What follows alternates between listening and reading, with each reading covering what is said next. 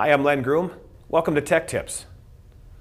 One of the easiest things that you can do to ensure that your snowmobile is performing at its peak level would be to make sure that your belt deflection is proper.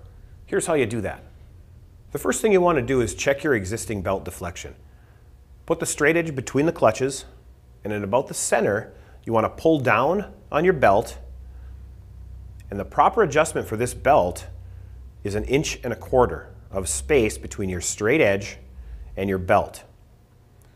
When we check the actual belt deflection on this belt, you can see we're about 1.5 inches, so we need to adjust it. That means that this belt is too loose, and that could affect the performance of your snowmobile.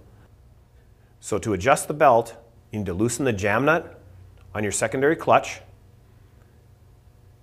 use your Allen wrench, turn the adjuster counterclockwise, which will bring the sheaves together. You want to grab the belt and roll it through the primary and through the secondary. You can see the belt rises in the secondary sheaves, and that will cause it to be tighter.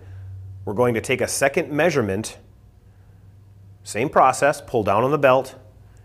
You can see that we're about 5/8 of an inch, which means we've gone too far. We need to make another adjustment. To make that adjustment, we're going to turn our adjustment screw in the opposite direction. That means we're going to go clockwise. That means we're going to push the sheaves apart, and as you're doing that, you'll see the belt drop in the sheaves. This indicates that we are loosening the belt. The lower it rides, the looser the belt will be.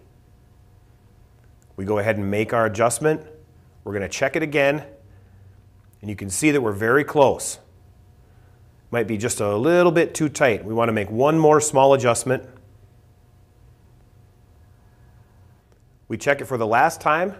We find that we are at 1.25 inches, which is spec for this snowmobile. Belt deflection on this sled is good.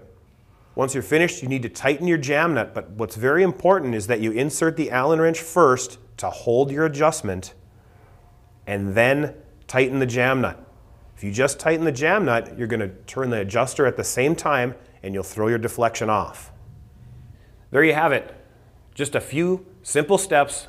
Make sure that belt deflection is correct, and your sled will perform at the top of its game. Thanks for watching. We'll see you next time.